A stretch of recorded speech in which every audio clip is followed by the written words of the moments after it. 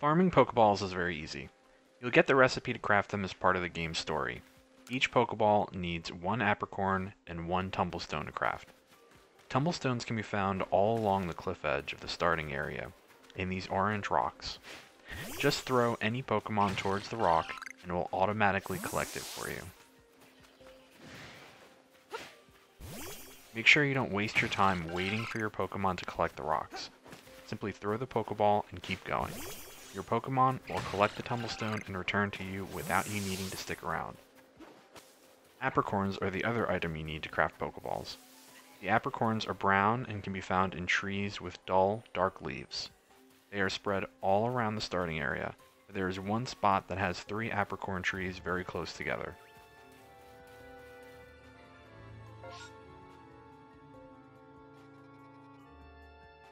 Remember, throw your Pokemon towards the tree and keep going. Don't waste time waiting for your Pokemon to collect the Tumblestones or Apricorns. Keep moving, and soon you'll have more Pokeballs than you know what to do with.